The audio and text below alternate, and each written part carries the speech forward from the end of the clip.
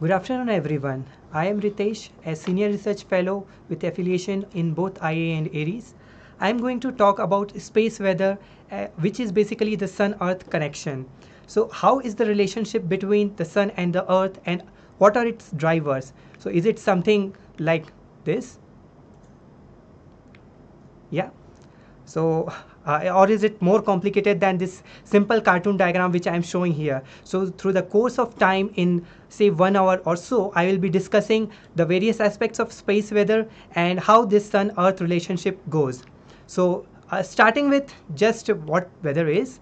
So, let me give you an example of our national capital, New Delhi. So where on June 29th, it was recorded around 40 degrees. So when I ask what's the weather there, generally people refer that it's 40 degrees with some cloudy stuff, or it's windy or something like that. So this is the basic understanding of our weather. Like in our day-to-day life, we even call to our family members and ask like, how's the weather there, mom?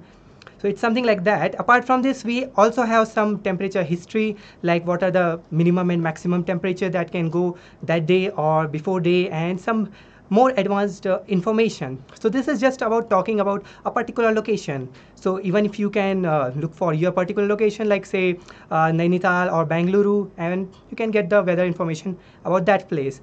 But here I talked about space weather, what it looks like. So I have taken this image from National Oceanic and Atmospheric Administration, which monitors the space weather. So here I have shown, I guess, some plots with some quantities given in the left side. So this is again the weather, space weather on the similar timeline, 28th June 2020, recently I guess.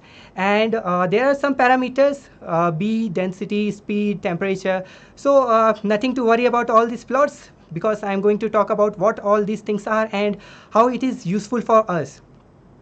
So how is it defined? So according to the famous Wikipedia Baba, the space weather is defined as like a branch of space physics, astronomy or heliophysics concerned with the time varying condition within the solar system, including the solar wind, emphasizing the space around the earth, including conditions in magnetosphere, ionosphere, thermosphere and exosphere. But you all know about these magnetosphere, ionosphere and other things. But I am not going to talk details about this part. I will be focusing mostly from the heliophysics point of view, because this is Sun-Earth connection. So how Sun is going to affect the surroundings of the Earth. And the famous space agency NASA, if you go to their web page of space weather, they also define like if you have some changes on Earth, you have some weather report on Earth. So similar to that, if you have some disturbance in space environment around it, that you term as the space weather. But what exactly it is, so you have a beautiful diagram here. So if you are interested, you can just go to this particular web page and look into it. And there are some more information given about space weather, like magnetic storms produce some effects on and near Earth. So why this guy is curious about this? So this will be unrevealed with the course of our time in next 1 hour. So let's dive a bit in the timeline. So in 1724, some people like George Graham and Andres Celsius, yes, the very Celsius guy, the temperature guy, he's a like very famous physicist. So in Sweden and in England, they simultaneously noticed that there was a deviation in compass, and that lasted more than a day. Why is it curious to know? Just imagine, just you know that compass needle always points towards north, and if there is some deflection in it, it's not pointing at the north, then what does it mean? You are not definitely going to be attacked by something or some mysterious force, but something might have happened, but they didn't know that what has happened. So this was like kind of a record which they had put, like, okay, all of a sudden the compass is showing some other direction. So yeah, in those days they didn't have GPS and satellites for navigation, and compass was the only thing that kept them going, especially in the sea voyages and all. So that was a kind of concern during those old days. And further coming forward in time, in 1801, you can see there was a total solar eclipse. And during those times, they didn't have some cameras or like even mobile phones to capture those kind of spectacular events. So they used to hand draw the things. So here, the thing which is blocked is the solar disk by the moon, and the beautiful flowery pattern which you see here is basically the atmosphere of the sun. So this is one of the first record of solar eclipse which we have like in hard copies. After that, in 1848, some years like when the telegraph and other things were being in use, so it disrupted across Europe and North America simultaneously. So how can it happen like all of a sudden Europe and North America, both the continents are getting this kind of disturbances? Because if there is an alien attack, those will be mostly focused in US and something like that. But how can it happen that Europe and North America are getting affected simultaneously? So yeah, this was again a curious thing, like in 1724 something was peculiar happened, and here again something like that happened. But what was driving that? Nobody knew back then. In 1859, this guy, Carrington, and his companion, Hodgson, they noticed something like this. So this is looking very cute little picture where there are some spots which are basically the sunspots. This is the picture of the solar disk where you can see 20 degree, 40 degree. These are the longitudes, and 20 degree north is the latitude at which this particular sunspot group was visible. On this particular day, 1st September 1859, they observed that in this very complex sunspot group, there was a brightening, which is shown here like a kidney-shaped structure here. So they didn't have very high resolution instrument, so they just put this kind of instrument, depiction. But it's interesting from what we understand now. So this is the first record which we call now as solar flare. But how is it related? Yeah, we'll come to this every bit of it. And then in 1860, 1 year after this famous event, there was another total solar eclipse. And in this particular image, apart from those flower-like structure, there was something. And this is that something which I will be talking in the future slide. And this looks like D or sigma or whatever you can look and depending on your perspective. Further, in 1941, so I am jumping like around 80 years in the history, when the again TV and radio broadcasts were interrupted, now just in USA. And what was the result of this interruption? There was a baseball match going between Brooklyn and Pittsburgh, and that got interrupted at a very high voltage time. And yeah, people were like very much furious about with the broadcasters, like how can it happen that at the very moment which was like the decisive moment for the match, and they had interrupted the signal, but they didn't know that that interruption didn't happen on Earth, but it was coming somewhere outside the space. And further, in 1971, there was a satellite orbiting solar observatory that discovers a coronal transient. So what is a coronal transient? So as I shown earlier, that when the solar disk is blocked, you can see a beautiful flower-like pattern outside. So in that image, they observed something moving outward. In this particular image, the location where I am pointing at present.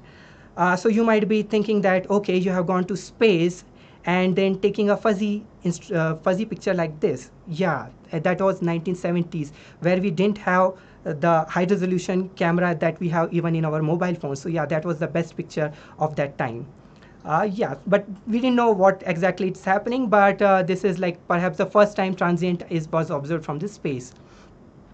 Interestingly, in that very same decade, the first space station by United States, which was known as Skylab, it entered back to Earth before its scheduled time. So it was, I think, scheduled for 1 or 2 years still to be in space. But this created a havoc in throughout the world, that it's going to crash, and no one knows where it will be crashing. So this was like around 100 tons of weight from space coming back to Earth, and that too at like a free fall kind of thing. And just imagine the kind of devastation that could have caused if it had landed in a colony or somewhere. But luckily, it fell in Indian Ocean and near Australia, and some debris were still found in the Australian land.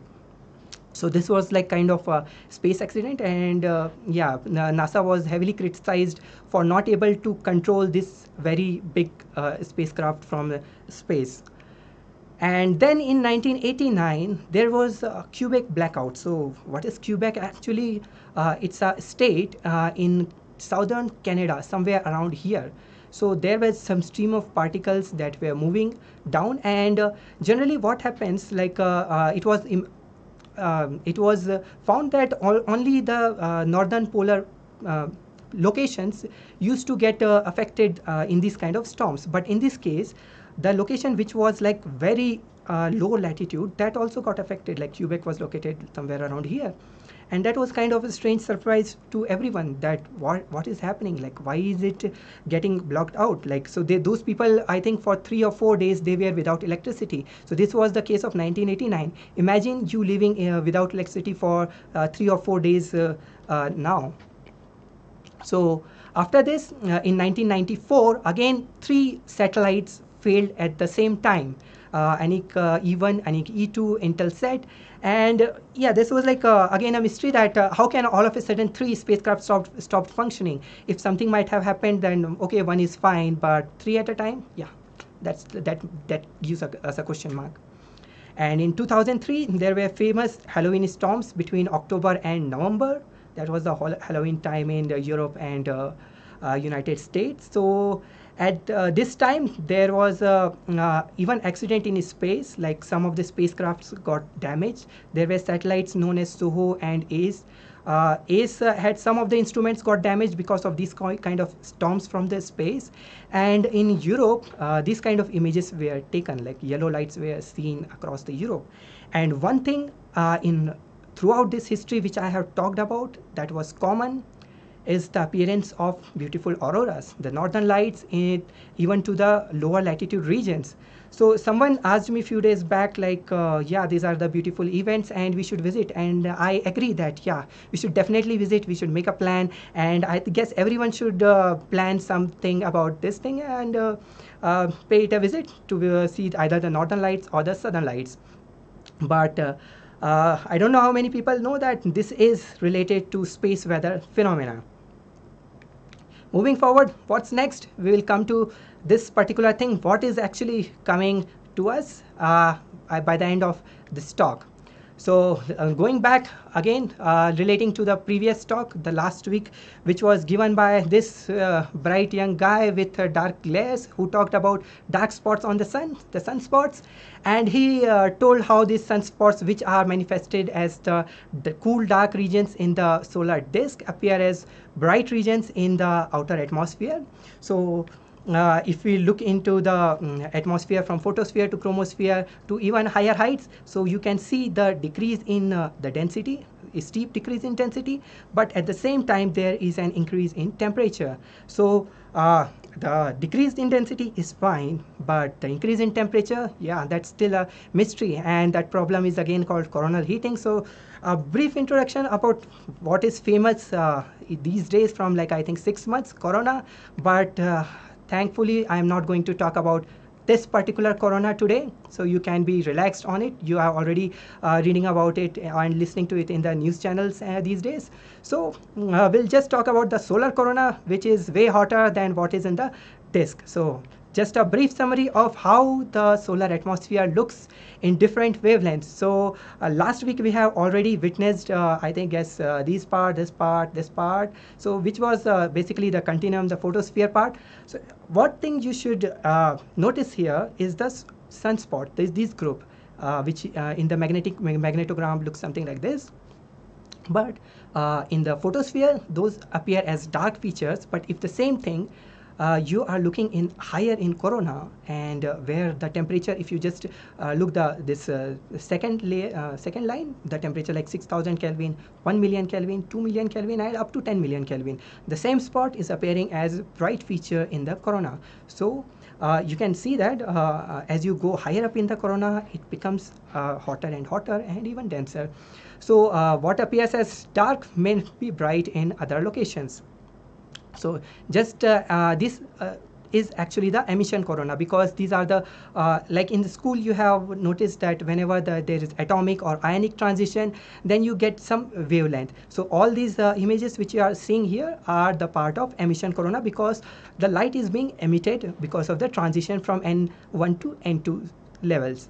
But how does it look in say white light? So for that we have a beautiful solar eclipse images, in which again you can see those flower-like structures all around the disk. But this is the high resolution image, and there are again some things, but this is perhaps more beautiful than those sketches. The sketches have their own value, but yeah, here also you can see. But why is it that in the day-to-day life you don't see these kind of structures? Why is it that always you can see this thing during the total solar eclipse? The reason is that the brightness of this corona is million times less as compared to the photosphere. So just imagine, million times means 1 followed by 6 zeros. So you can imagine how big difference is that number. So until unless you block the solar disk light, you won't be able to see this atmosphere. And at the same time, just to summarizing the temperature, yeah, it's way hot, like million degree Kelvin. You cannot imagine sitting in, like, even the what worst we are seeing, even sitting even in Delhi is like 45 to 50 degree Celsius, and just imagine 1 million Kelvin. Okay, that's too hot. Yeah. And how is it linked to the emission corona? Yeah, in this particular image, you see that all the structures, the fine patterns which you see in the white light images, have actually the roots deeper in the near the disk. So in the emission corona, what you see here, the loop kind of structure here, the fine pattern which is merging out in the white light corona. So all these things are actually linked to each other, and if one want to know what is going around, they need to connect what is actually happening from inside the sun to what is happening outside the sun. Why I am telling all this? Because this is the lab where you can test actually many of your theories of plasma, magnetohydrodynamics, and even nuclear physics.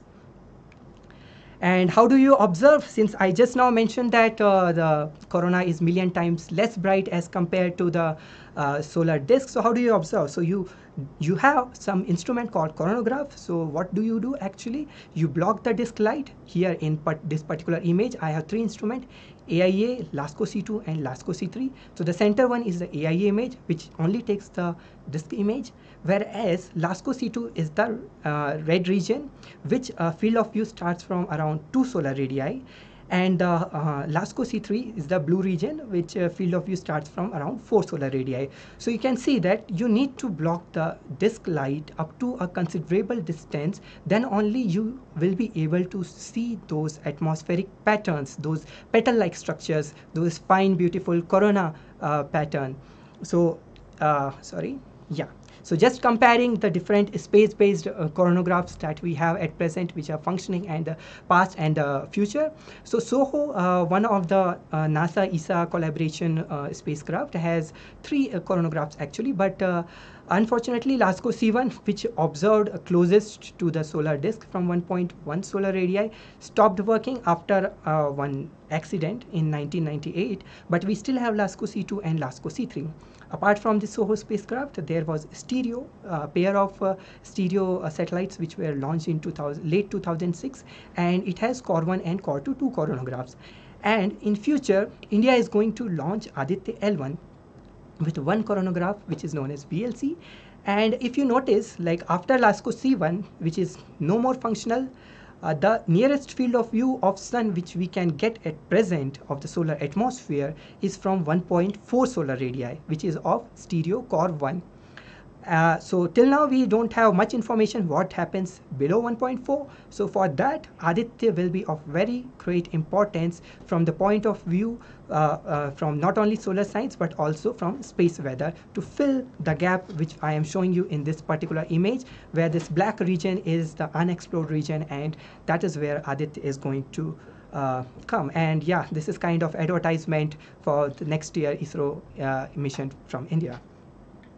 So marking about what actually brings space weather. So this movie you saw last week also, that magnetic field lines rise up from the photosphere, and those appear as dark regions in the and appear as sunspots. And it may so happen that these field lines get stretched.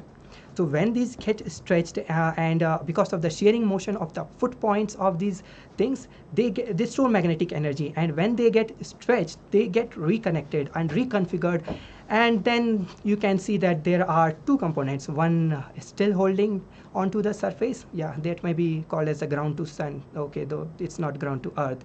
And the other one is launched in space. So how are these things connected to us? So that's what the talk is about. That whatever is released, here you can see that these are magnetic field structures, and along with it some material from the hot solar atmosphere. So that's the brief flow chart about space weather drivers, like what is actually driving the space weather. So the three basic components I will be talking about, mostly focusing on flares and CMEs. And shocks and SEPs, solar energetic particles, are those drivers or the post effects of these drivers? That will be a kind of curious thing for this minion guy. So what is a flare? So if you remember the movie Iron Man in 2008, in the climax scene when he was fighting Ironmonger, and he, I think, was disarmed with one side, and he just tells Jarvis to start the flare. And what happens in the next scenes? You can see that all of a sudden it starts to be brighten enough so that this guy is like blinded for a few seconds because it was too bright for him to handle. So in similar way, what are solar flares? So it is defined as like brightening of any emission in the electromagnetic spectrum that can be sudden or gradual and can last 2 hours. So coming back to this particular image of sunspots and flare by Carrington guy. So here in between sunspots, the white thing which he saw that day, though he didn't have much idea of what it was happening, but now we know that it's actually solar flare and it can be seen in any part of the electromagnetic spectrum. So how does it look at present? So let's jump to this SDO image at present and just focusing on this particular region and see what happens here. So this is a composite of three different wavelengths, 171, 193 and 271. So you can see that suddenly there is a brightening in this particular interesting region which we call as active region, and apart from this there are some motion of plasma around it. So what is actually happening? That is called a flare. So in UV, extreme ultraviolet wavelength, this kind of thing is happening. But how does it reflect in other wavelengths? So here is a summary picture. So I was just telling you here about the UV images where you can see slowly the intensity is rising to a peak value, and then it will decrease over a span of say tens of minutes to maybe some hours or so. But the same feature, if you observe in different wave bands like hard X-ray or microwave, you can see that the impulsiveness, the peak value reaches at different times. So in UV, if it is the flash, you can see is it say T equal to some T2, but in hard X-ray it is happening in T1, which is not the same as T2. Similarly for H alpha, it is happening even lower. Here as I talked about H alpha and soft X-rays and UVs, let's look about the classification of these kind of flares. So mostly as they were observed in H alpha and soft X-rays, their classification based on their either in the basis of their area on the solar disk or based on the peak intensity which they showed in different soft X-ray waves, they were classified. So the faintest of them in H alpha is classified as S, whereas in soft X-rays it was A type. So the power you can see, it's ranging from 10 power minus 8 to more than 10 power minus 4 watt per meter square in this particular wavelength. So if you look in this chart, the weakest is A class flare and the strongest is the X class. Anything more than power of 10 power minus 4 watts per meter square, those are all classified as X class flare. So next time if someone tells you, or in news article or even in a popular science article tell you that okay, some say X class flare happened and people on earth need to be careful about their communication and television, yeah, so you can tell that how much energy might have released. And one interesting thing, that how much is this energy? So typically this kind of flare can give the energy output equivalent to billions of megatons of TNT. So how much is that? So for your information, the combined explosion of Hiroshima and Nagasaki constituted to around 40 kilotons of TNT. So now just imagine, it's close to 40 kilotons, and here I'm talking about billions of megatons. So that's a huge difference. Like wow, that was the worst disaster we faced, and the thing that's happening in the sun is like way on a larger scale. And yeah, since there are H alpha observations also, so just a brief introduction. Like, okay, from ARIES also we have a 15 centimeter H alpha telescope where we observe flares. So here you can see the evolution of flare from just starting to a peak value, a very intense brightening of particular of 28 October 2003. So this is just an example that how in H alpha these kind of flares may look like. And what actually this X-ray people observe. So there is a satellite called GOES X-ray satellite, which there are a series of satellites of GOES which monitor the space weather. So whenever the flare happens, you can see the fluctuations in the intensity of the X-ray. So in the left side, you can see the output which it's recording. On the right side, what you see is the different classification. And the time axis you see from September 8 to September 11 of 2017. So this is a very recent flare, a very popular flare of this decade, and solar physicists went crazy after this event, and there were like n number of publications from this very single event. So you can see that there are a very large number of peaks in this particular phase. Interestingly, there was one X-class flare that happened on September 10th, 2017, and there were many M-class flares. So this was the one which almost launched something, and we got ourselves lucky enough that we were not in that part, and I will tell you what was actually that particular thing. Moving forward, I have talked about flare a bit. The next thing is obviously CME thing. So what are CMEs? CMEs are actually coronal mass ejections in full, and historically it was defined as anything that is moving, anything white light feature that is moving outward and expanding in coronagraph field of view. So in this particular example, the white light feature which was moving on the right direction, yeah, here it is coming, yeah, this particular feature, that is called a coronal mass ejection. And this is the example of the very same day, 10th September 2017, and this coronal mass ejection was launched on the western solar limb. Imagine if it had launched at the center of the disk and would have been coming towards us, and yeah, people felt that okay, we are lucky enough that such kind of event didn't occur towards us. So what is the structure of these kind of events, coronal mass ejection? So basically this is the classic three-part structure having a leading edge, a cavity, and a bright core. So what actually leading edge is? It consists of plasma material which is swept by a magnetic flux rope in the cavity region. So imagine you pulling a very big rope in the sandy beach.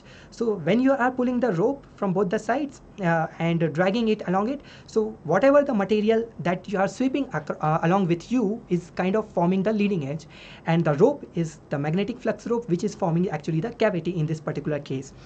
And there is a bright core region which is the prominence material, the cool material, and the dense material from solar surface lying just beneath these kind of flux ropes. So if you just go back to the historical solar eclipse image where I told you that there was something which was peculiar observed in that particular thing, and if you just rotate it, and you can find quite a bit of similarity between those two structures, that there are okay round structures, and then there was another structure inside it, so that may be kind of a bright core for this particular case.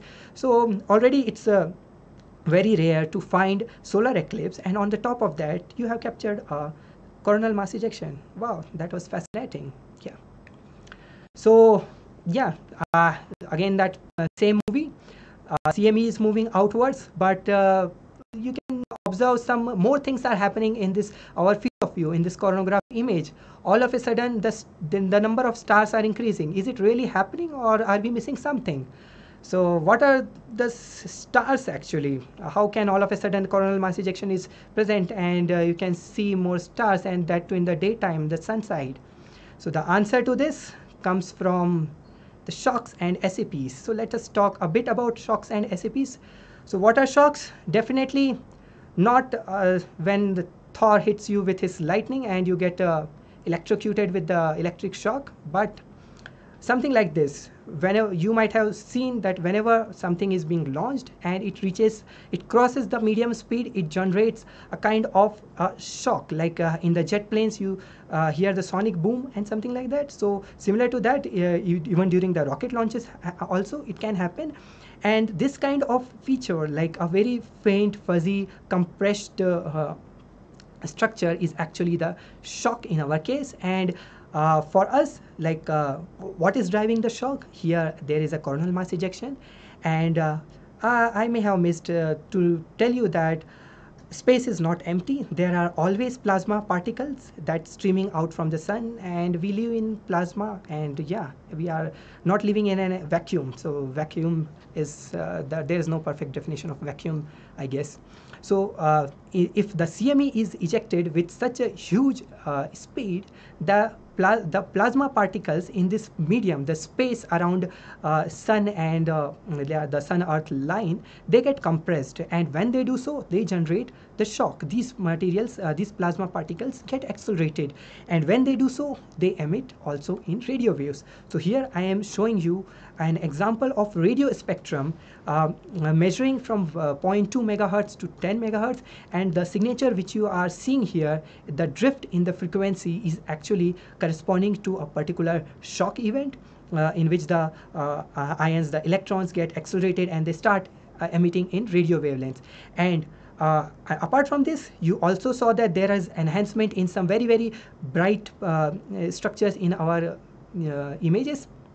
So if you remember the CCD lecture, which was a part of ARIES lecture series, you might have came across that whenever there is an overflow of particle overflow of intensities, then these get saturated, and when they do so, they produce these kind of patterns. And these are not stars, these are only the charged particles hitting the CCDs, the imaging detector, which are at the back of the telescope. And yeah, and how to compare it, like they are saturated? Yeah, just go out and try to capture sun with your mobile, though it's not recommended, but you will find that it's all white. So yeah, that's what is saturation. And be careful that as there are n number of streaks in here, so there are some UFO aspirants which take these kind of structures and they give it like say head or something, and they say that okay, something strange is happening and seen in the field of view near the sun, and NASA is hiding something from us. Okay, so be careful, those are not UFOs, those are actually the charged particles. Those are hitting the detectors. And yeah, so be careful from the such kind of fake news and all. And as I mentioned that these kind of charged particles are coming towards us, so you will see a spike in its density. So there are different satellites orbiting around the Earth, and whenever these kind of events happen, the number density increases. So here you can see the spike. There was like a kind of a background number of particles per centimeter square, but all of a sudden on this particular day, 10th September, there was a huge spike, and it rose to say number like say hundreds to thousands times. So imagine that all of a sudden you are receiving one electron at a time, and you are getting now 1,000 electrons. Wow, that's amazing, that all of a sudden you are getting so many particles. So things were not as simple a few years back, or should I say few decades back. Just now I told you that CME was responsible for driving those kind of particles, but before 1990s, it was believed that the solar flares which were happening in the solar surface, those are responsible to generate a huge number of particles, large shocks, and even those kind of radio disturbances. So even up to say 1992, this was the perception of the solar physics community, that these kind of flares which are happening at the surface of the sun, those are launching particles in the interplanetary medium and causing this scintillation, the shocks, and these solar energetic particles, SEPs, which I told just now. So how did it all change? It was because of this guy, Dr. John Gosling.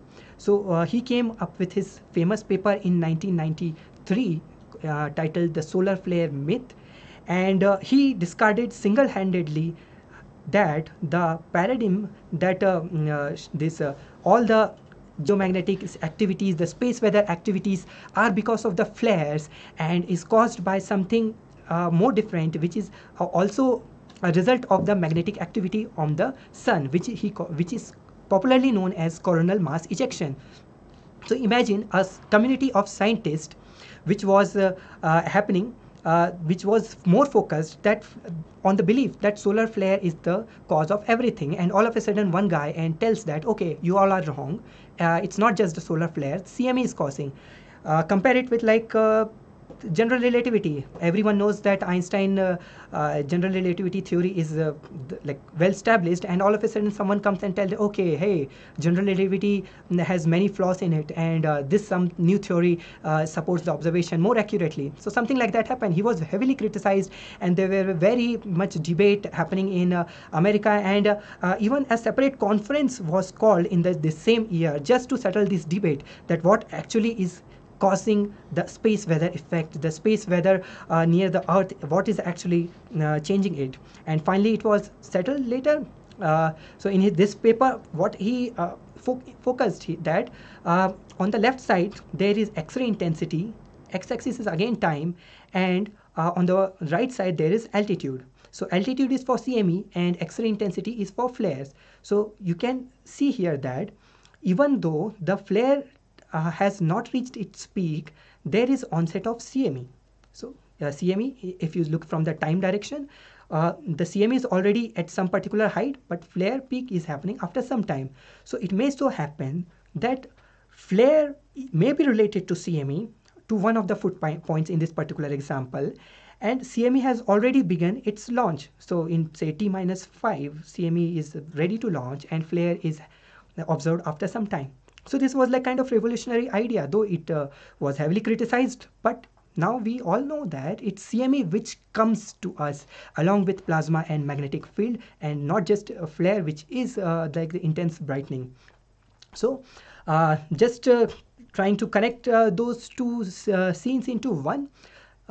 In this particular example, which I showed you as a video a few slides back, the magnetic field lines which contains plasma along with it, they get stretched, and when they get stretched they come very much close to each other.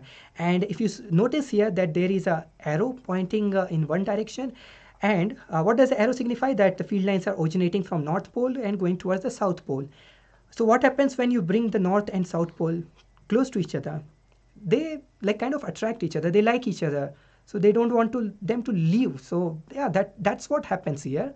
That's what we call as magnetic reconnection. So that's the procedure of reconnection and reconfiguration of magnetic field lines. So you saw in that video that the outer guy left this particular region and moved outwards, whereas these guys stayed happily ever after in the solar surface.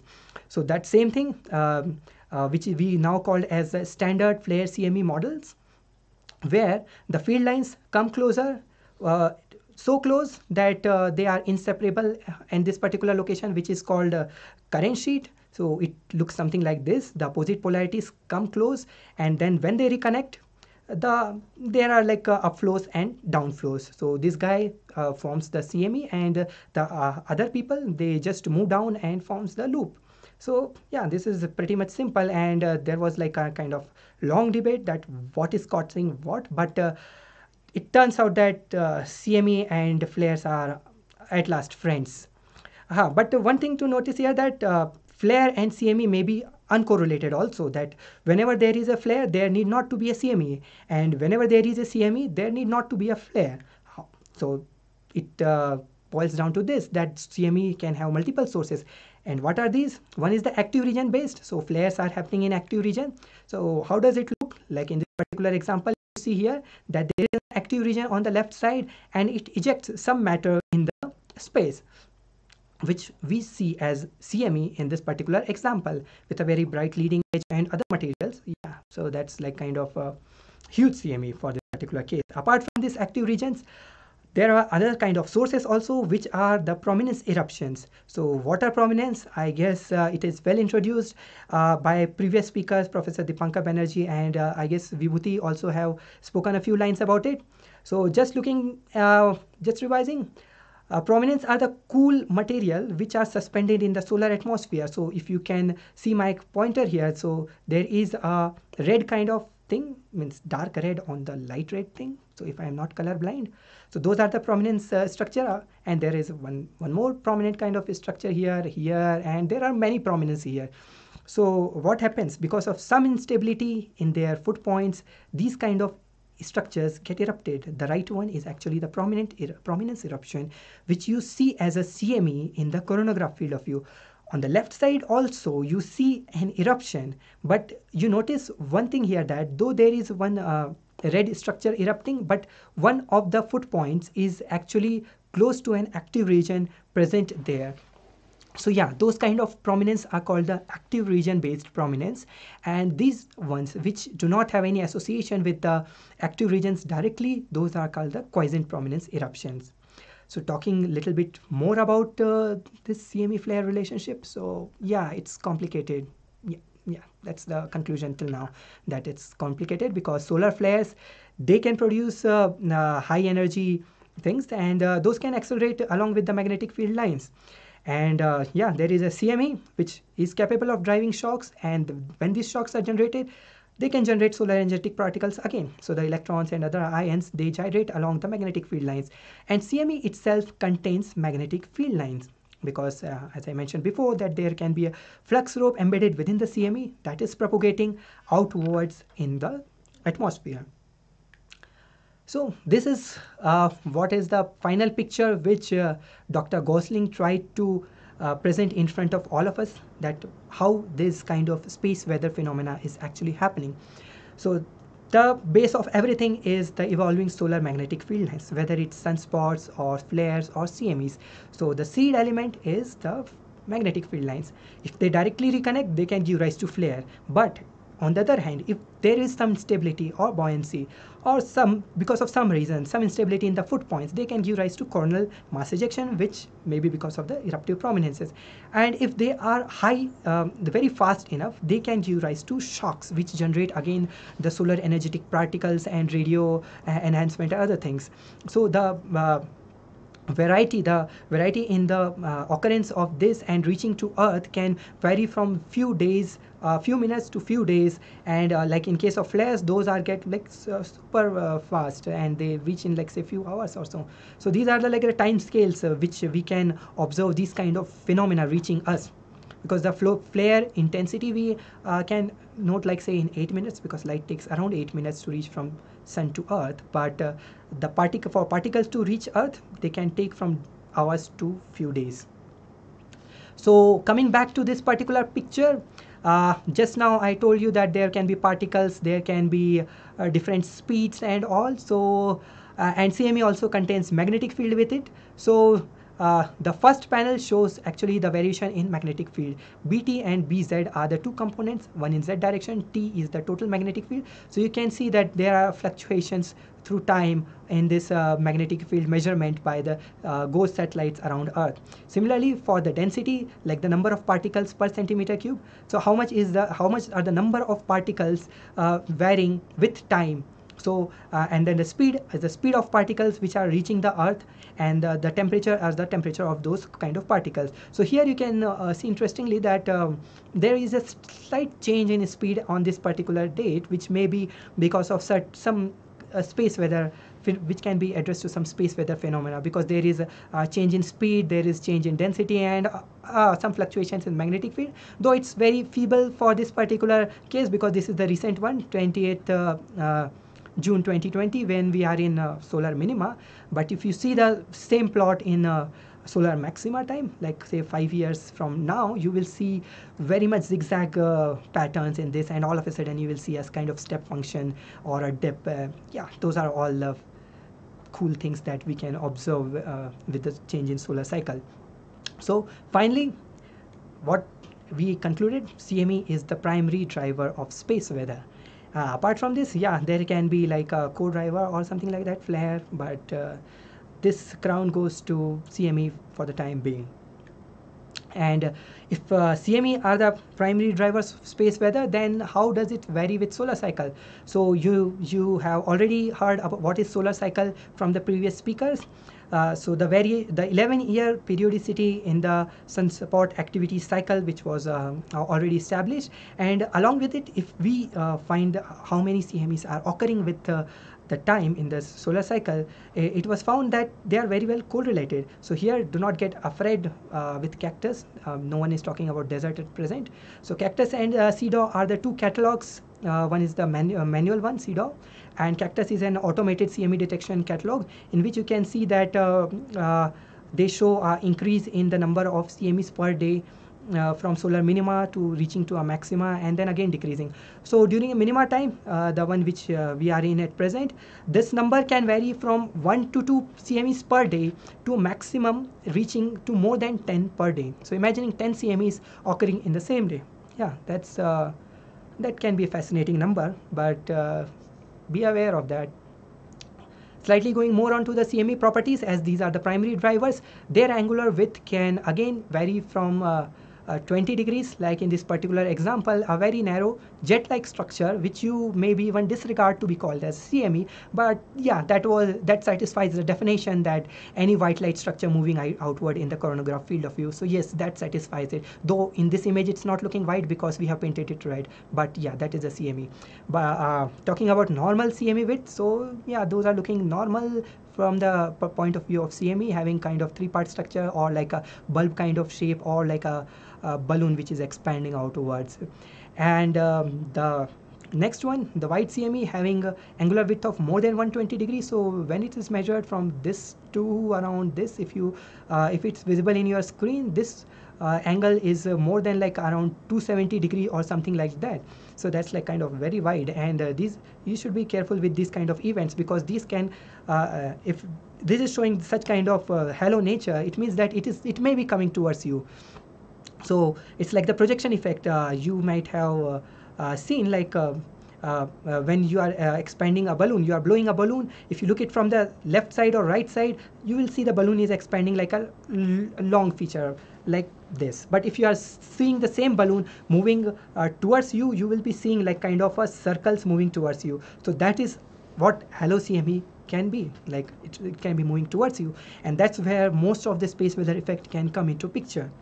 And how fast these features can move through interplanetary space. So the speed can range from around 250 km per second to more than 450, but the upper limit, yeah, people have even observed the CMEs going to speed as high as 3000 km per second. So that's very huge number. And how this speed varies with solar cycle. So again, there is one chart here. So the speed can vary from say few hundred kilometer per second to say thousands of kilometer per second in the total in the solar maxima. So yes, so you can expect more storms in already you expect more storms in the solar maximum, and on the top of that you are expecting high speed CMEs too in that.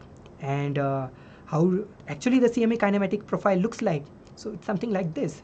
So I mentioned you about LASCO C2 and C3 coronagraphs, which starts observation from roughly 2 solar radii. So if you just draw the height time plot and take your observations, so it looks something like this. But what about the location below it? Means we don't have observations, because after LASCO C1, there is no spacecraft which is continuously observing sun in this. So what is actually happening? So people try to address this by combining extreme ultraviolet images, yeah, those pretty colorful images which you saw in the beginning slides, and then they try to track those kind of eruptions. But again, the features which you see in the emission lines may not be the same as you see in the white light images.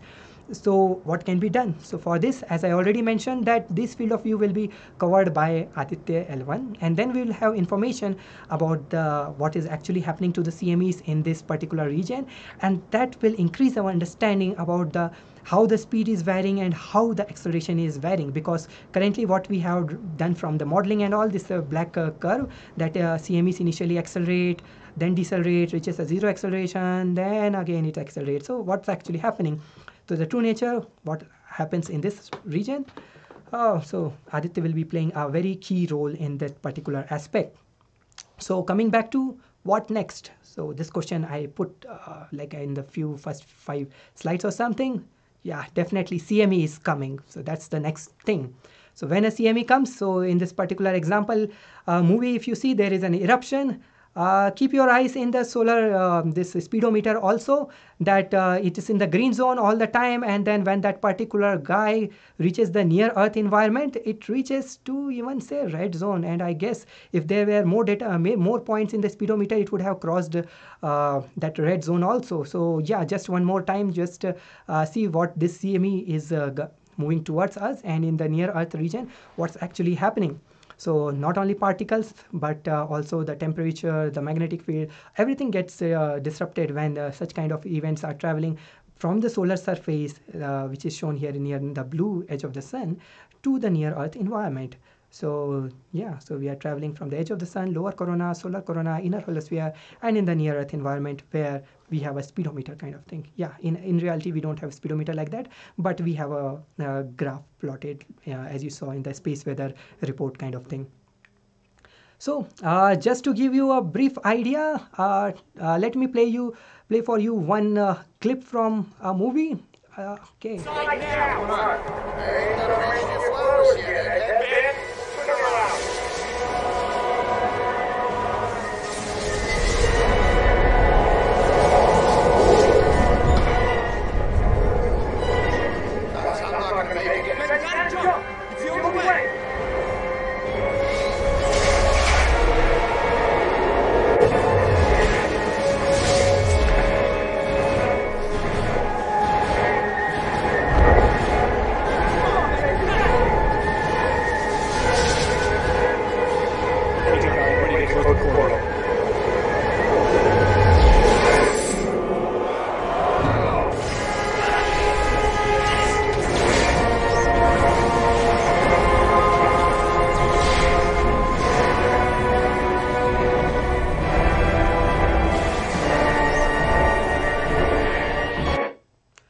So in this video, what you saw that there are 4 astronauts along with their sponsor in a space station orbiting above Earth, and all of a sudden some material came. So some kind of solar storm, which if you look into the movie, so you will see that they had some prediction beforehand, but it arrived before time.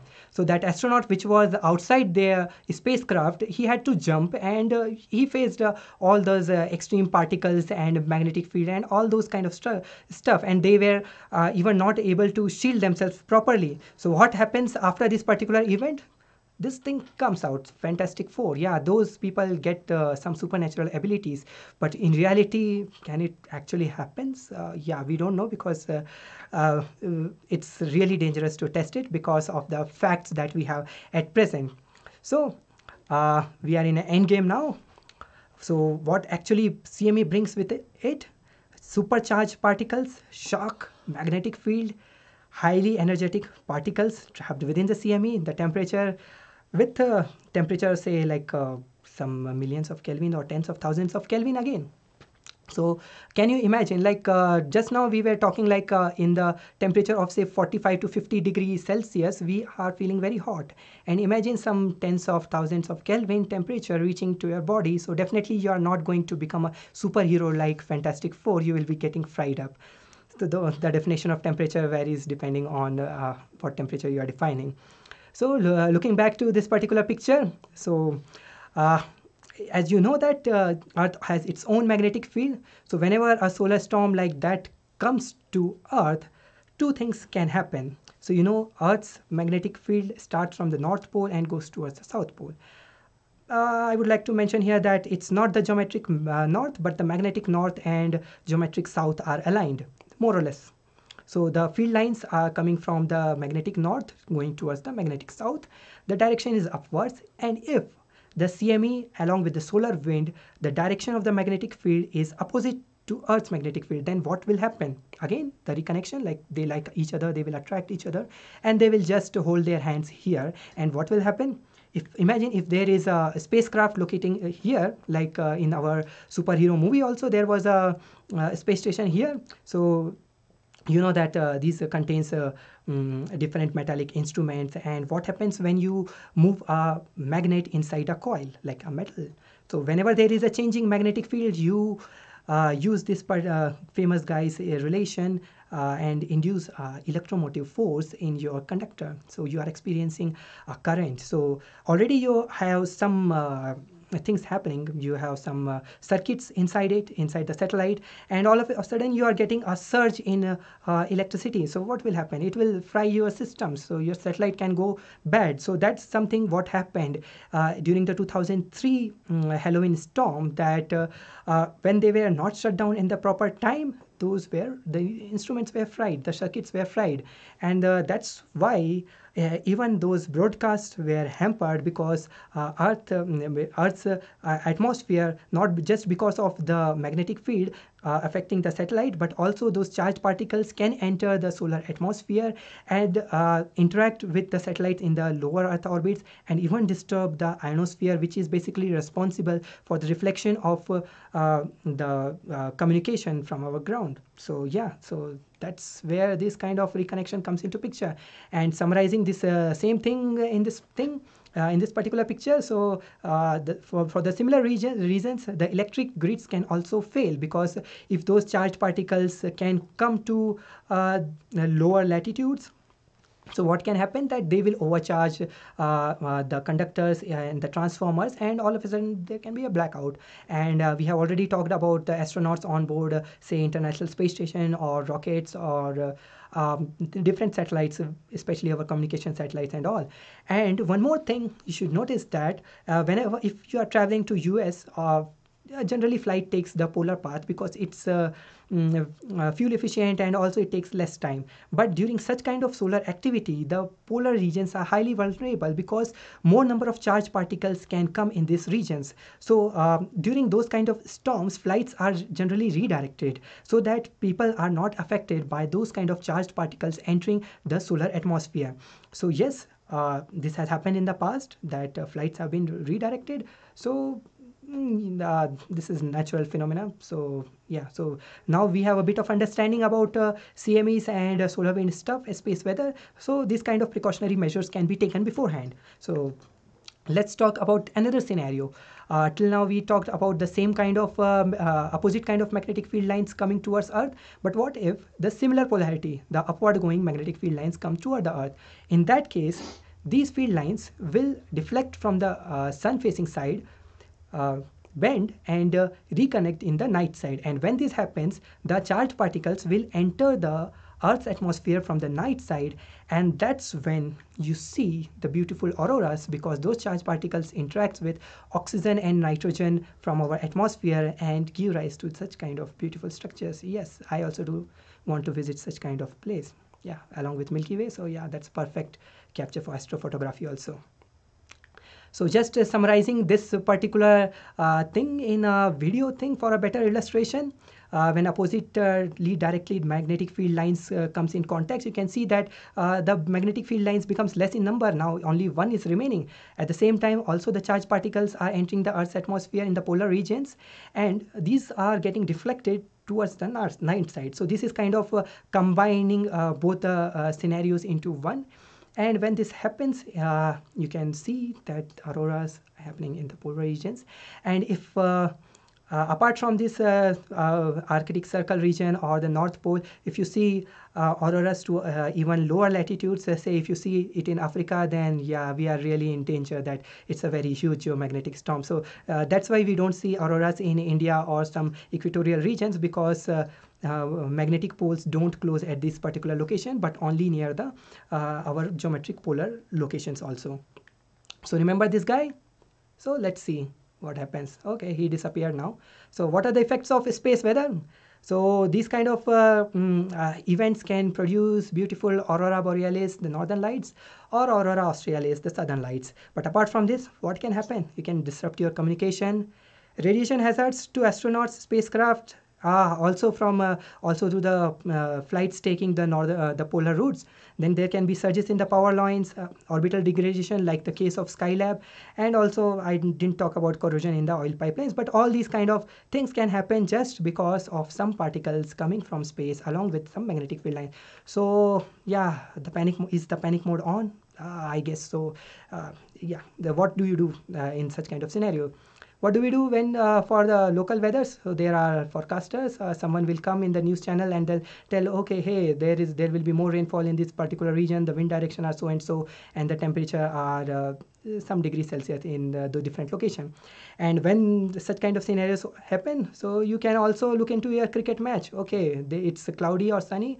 We'll play a match today. So yeah, so that's what people working in solar physics also do. They forecast. So we have Community Coordinated Modeling Center, CCMC, funded by NASA and National Science Foundation, NSF. So they have different tools. They do the observation, they do modeling, and then they try to relate the observations with the models and try to forecast that when is that CME or that kind of storm coming to us, and how intense and how severe those kind of activities can be to Earth and to us. So just to give you an example, there was a CME Earth directed, and you can see that this particular thing which launched from Sun towards Earth along with the spiral. So spirals are always there, which are called Parker spiral, but a CME is launched and it was directed towards the Earth, and these people forecasted. But space weather forecasting is not easy enough, because you have 10 to power say 15 kilometers of distance between Sun and Earth, and on the top of that you have observation only up to 30 solar radii. That will be just covering not even the inner circle. So you have just observation up to that. And recently there were heliospheric observatories which will be observing the Sun Earth line, like in that movie, which could cover completely from the Sun to Earth distance. But then also we do not have too much information. We are still improvising to make this kind of space weather forecasting more accurate and provide better results, so that that damages could be avoided. So just imagine that you are talking to your partner in the middle of night, communication goes out because of the CME. So for that you need a better forecasting thing. So yeah, solar physics is interesting. So that's perhaps the last thing I wanted to tell. And if you want more information about that kind of these kind of tools, you can just search for CCMC NASA or CCMC CME. You can get to this particular link where you can look into the different tools, or if anyone is interested, they can just contact me. I can share this particular thing with them. And yeah, so that's the last thing I wanted to show about the corona. The total solar eclipse, the beautiful one, which I traveled around 40 hours and thousands of kilometers to last year to witness this particular thing. And believe me, there is no dragon that's coming and eating the sun as in some kind of traditions, but it's a natural phenomena, and definitely everyone should get to see this thing with their own eyes. So leaving you with this particular thought which I got, like solar physics is not just about looking at pretty cool images of the sun, but it's also about taking one. And interesting thing, this is from mobile only, I have captured using mobile. So yeah, do not get disheartened if you do not have a camera. The mobile is always there. Thank you.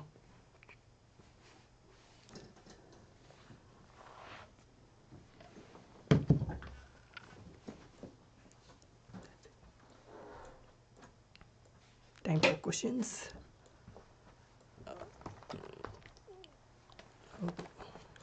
So there are some questions. Okay, Indranil sir is saying that argument by Gosling about flares. Could you clarify them again? So yeah, so initially when people used to observe flares, and they used to relate it with whatever the phenomena that were being observed in the Earth. So there were not much coronagraph observation initially. So people observed flare on the solar disk, and few days later they had some kind of shock or magnetic disturbances on the Earth.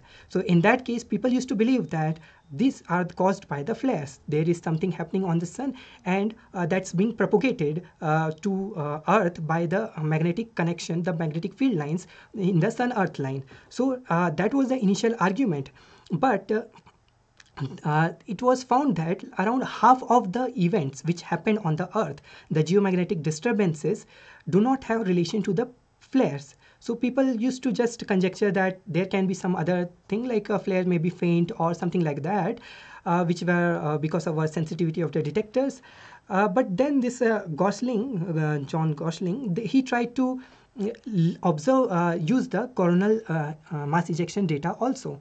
So then he was able to connect this link that CME was present always whenever there was a disturbance on the earth, whether it's a big disturbance or the small disturbance, then also there was a kind of relation. So CME played a major role in driving the space weather activities rather than the flares. So that was what he tried to put forward.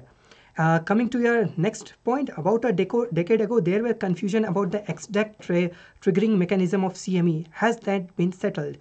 Yeah, so currently also we have different models explaining what triggers the CME. So basically, two types of sources for CMEs have been identified. One is based on the reconnection, which arises along with the flares. Another thing is with the prominences. So the eruptive prominences can also give rise to CMEs. So these are the two main scenarios that has been established at present. Another one from Indranil sir again.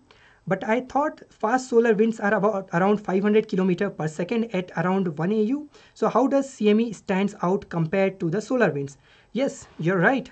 The solar winds speed can also range from 200 to even 600 km per second.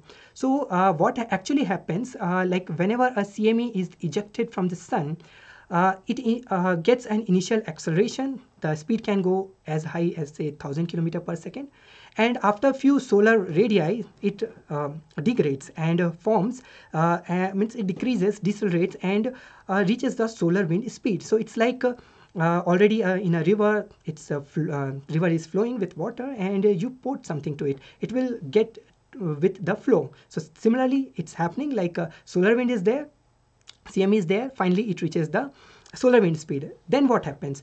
CME has enhancement in the particles as well as the magnetic field. So whenever that stream reaches Earth, you see an enhancement in the magnetic field, particle density, and that's how you say that, okay, CME has been reached. So all those space weather diagrams, the GOES wave panels which I showed, so in those panels, if there is an enhancement in the density, the number of particles, or like the change in the magnetic field structure, so then we say that, okay, this is a CME and not just the solar wind.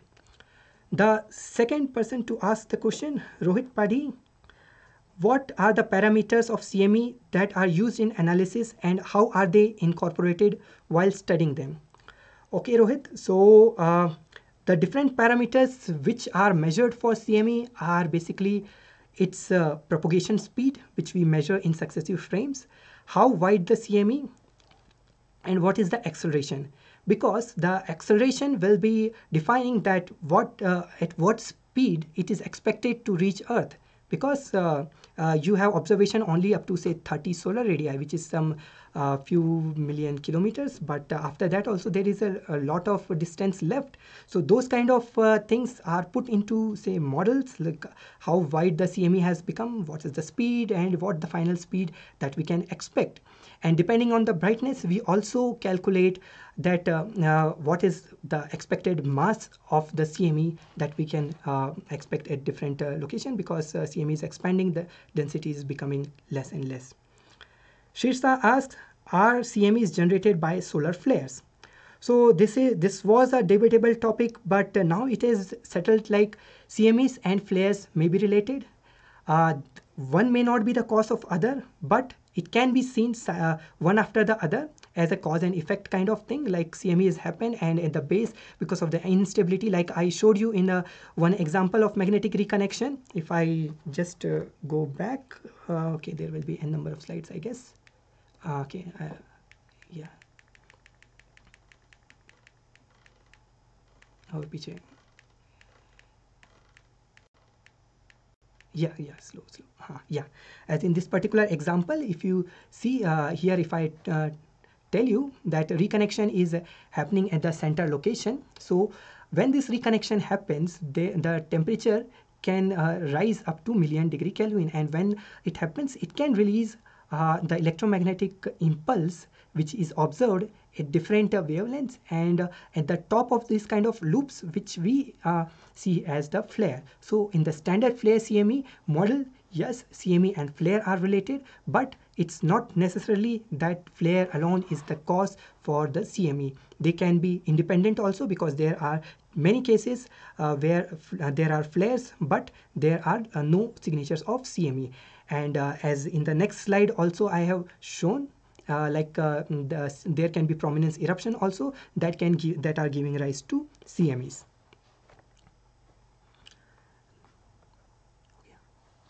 Okay, I guess there are more. Okay. So the next question is by Harshita Gandhi. Which role do flares play for CME's onset and further fade? So yeah, I guess we are in the right slide. So as I told just now, like whenever there is this kind of configuration where oppositely directed magnetic field lines come close to each other and they reconnect in this particular location, so what happens, the flux rope is injected outwards, which forms the CME, and the remaining loops, they go down and they settle down, and the top of these kind of loops is heated to millions of kelvins, and that releases those kind of brightenings, and not only the loop top but also the foot points. So all these things happens within few minutes. Like this is ejected and this is heated and generated flares. But this rising phase, the initial rise, when this field lines are still getting closer, appears as CME's initial precursor point when the CME is just about to launch. But the flares which are in the solar surface, they slowly cool down and they get settled out. So you can see in the spectrum that they initially starts with hard X-ray, then soft X-ray, UV, and then slowly decays down. And then you can see the new set of loops which are formed after the reconnection, the new reconfigured loop kind of structure. So that's actually the flare dies out and the intensity comes back to normal. Whereas CME is onset and CME is launched in the space, but it travels through the solar system and interacts with other planets also. So there is an interesting study in which people used the different spacecraft which were present in, say, Mars, Jupiter, and even beyond that, and then encountered a very big continuous observation of CME at the different locations. The next question, how far do the okay, the next question is again from Harshita ma'am. How far do the sun, the SEPs, extend? So SEPs are actually the charged particles which actually are produced either from these kind of sites which provides a kind of impulse to the particles around it, or the particles which are lying above the CMEs and interacts with the shock. So in those kind of situations, what we detect from the Earth, so SEPs are defined all on the all from the point of view of Earth, and till now this kind of enhancement are also seen like in the combined study from Mars and Jupiter and Saturn, those spacecrafts. So yes, these particles indeed travel along the magnetic field lines till the point where a sun's magnetic influence is present. So yes, SEPs, though it may not appear as we see in our coronagraph images after that, because those observations are from one astronomical unit, the sun Earth distance, but from the further points only we see the enhancement in particle density, the temperature, and those kind of things. So yeah, so if it's not clear, you can directly write to me. So yeah, I guess that's it. So thank you. So I guess there is an announcement. If someone misses today's lecture or the past lectures, those are already available in Facebook, YouTube, and yeah, you can even share with your friends. Whoever is interested, they can join. So like our Facebook and YouTube page, share and subscribe. So that's for today. Thank you.